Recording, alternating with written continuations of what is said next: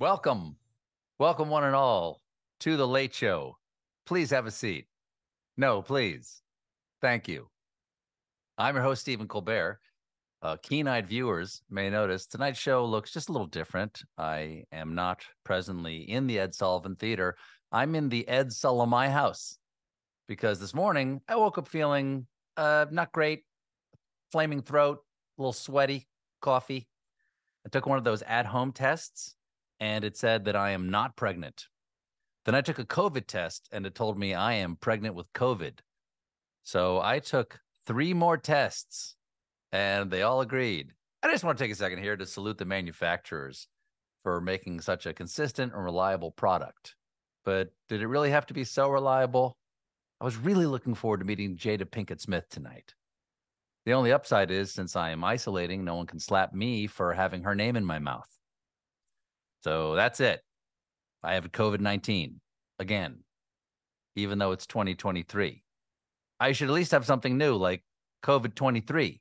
I hear it has a better camera and a USB-C charging port, so you can use it in Europe.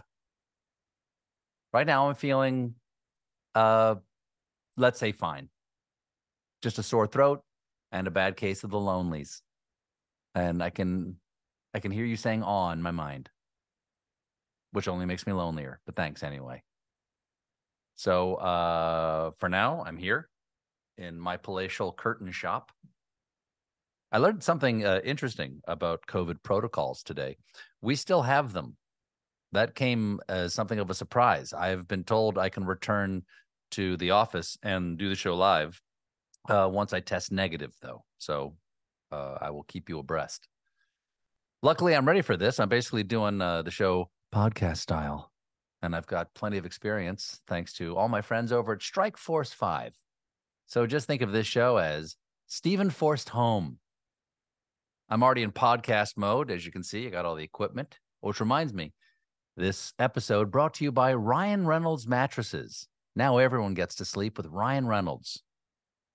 He probably owns a mattress company. Does he? I don't know. There's no one here but me. I don't know. I'm looking off as if there's someone else here.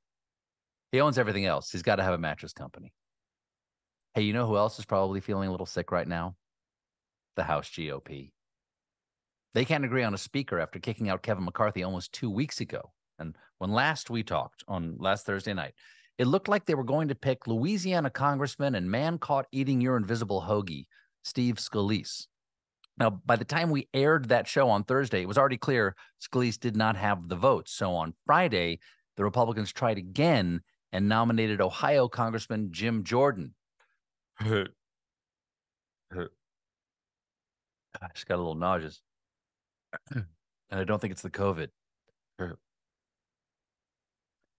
Jordan is an ultra-conservative election denier and also a what happened at Ohio State denier.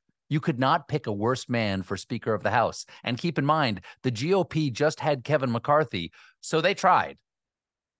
Now, the bad news here is that the new speaker might be Jim Jordan, but the good news is there's no good news. Luckily, and this is true, Netflix has released a live stream of tiny baby animals at the Cleveland Zoo. Look at you. Who'd be a better speaker than Jim Jordan? You would. Look at you. Oh, shh. He's waking up. Everybody stay quiet. Plus, there's still hope. Remember, to get elected, Jordan or anyone else would need 217 votes, and that feels nearly impossible in this fractured caucus, as Missouri's Mark Alford explained. You could put Jesus Christ up for Speaker of the House, and he still wouldn't get 217. Well, that's true. The modern GOP would never vote for Jesus. I mean, he was soft on Samaritans and commanded everyone to sell their possessions and give the money to the poor. The guy was clearly a socialist. He was worse than a socialist. He was a Christian. Cut your hair, you hippie. Put on some pants. Leave the sandals back at your yurt, comrade. So, Jordan needs 217, which means he can only lose 4 votes. And on Sunday, an anonymous GOP House member told CNN that there are roughly 40 no votes within the caucus and that he'd personally heard from 20 members who have pledged to block Jordan's path. So this weekend, Jordan unleashed a pressure campaign, including posting the phone numbers of mainstream GOP lawmakers they count as holdouts and encouraging followers to flood the Capitol switchboards with calls demanding they backed Mr. Jordan or face the wrath of conservative voters. And we all know what conservative voters use to express their wrath. The poo-poo. Thank you, Madam Speaker. Now, the pressure actually seems to be working because just today, Jordan got the support of several holdouts, including Alabama Congressman and man who gets his hair cut at the Lego factory, Mike Rogers. One of the sober lawmakers making this momentous decision tomorrow will be New York Congressman George Santos, seen here wearing this season's hottest inflatable pants. On Friday, Santos made headlines for getting into a confrontation with a protester who asked him about the conflict in Israel. But that's not what got people talking. What got people talking was during this altercation, Santos was holding a mystery baby. That's pretty weird. But keep in mind, all babies are a mystery. I fed you. I burped you. I changed you. It's 3 a.m. Just tell me what you want. Here's my debit card. The PIN number is 5418. Have a party. When reporters asked if the baby was his, Santos replied, "Not yet. Forget Katara Ravash. George Santos's new alter ego is Rumpelstiltskin." Santos later explained who the baby belonged to, introducing it to Kevin McCarthy and saying, "One of my staffers' baby. Look at this baby, Mr. Speaker." So either he forgot that they voted McCarthy out, or he's telling us the baby is the new speaker. I mean, it's fewer tantrums and more object permanence than Jim Jordan. Santos then posted a video about the incident to his Twitter page where something kind of fun happened in the comments. One user asked him, "What's your favorite Taylor Swift song?" And Santos responded, "Bad Blood. Don't judge me. I'm going through my Reputation era." Bitch, a Bad Blood is not on the Reputation album. It is on 1989. This man can't even pretend to like Taylor Swift correctly. Oh, me? I'm a total Swiftie. My favorite Taylor Swift song? Probably the one that goes, "It's me. Hi, I'm the problem. The real Slim Shady." Speaking of Taylor Swift, there's news about Taylor Swift. Please calm down. She's not here, and neither are you. That was videotape. I'm barely here. Taylor had a huge blockbuster debut this weekend. Of course, I'm talking about Tay-Tay going public with Travis Kelce in a PDA-filled date night in New York City. Yes, Taylor is his love story. She's enchanted and can't shake it off. And Travis is her football term. I know less about that. Whatever, touchback. That's a thing, right? Again, there's no one there, but he's saying yes. And you know they're for reals, y'all, because according to reports, they were holding hands, interlocked fingers and all, y'all. Whoa, interlocked fingers. That's like first base, I think. Again, I don't know much about football. The pair popped up on this weekend's episode of Saturday Night Live, which was hosted by Pete Davidson, and they were spotted heading to the show's after party together. Wow.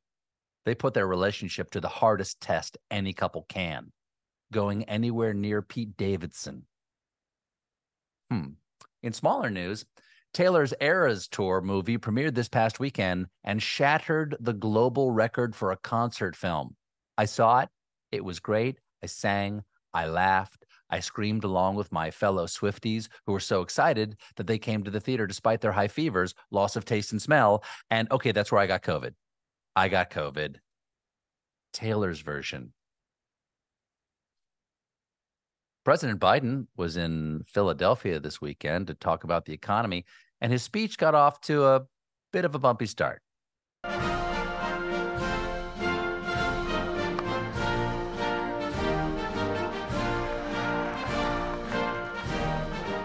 Good save, Joe. No one noticed. But please, stop doing anything. Can we fill his shoes with weights so he just pops back up like a weeble? Oh, here I go. Okay. Just kidding, Jack. I'm back. Oh, see you on the side.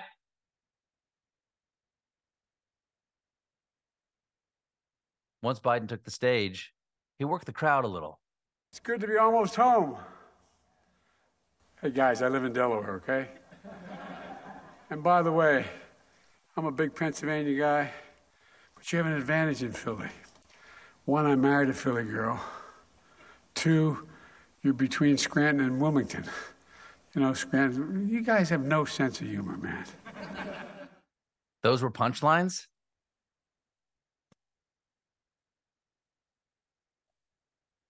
Thanks for coming out to the Chuckle Hut. I love being in Milwaukee, but actually I'm from Sheboygan. It's about an hour north, 50 minutes if there's no traffic on 43. Wow, that's a tough room. You could also take 57 to 23 East. Nothing? That joke usually kills on Google Maps. We got a great show for you tonight. My guests are Jada Pinkett Smith and comedian Ricky Velez. Plus, I might start hallucinating from a high fever when we come back. Meanwhile, get me some Advil, won't you?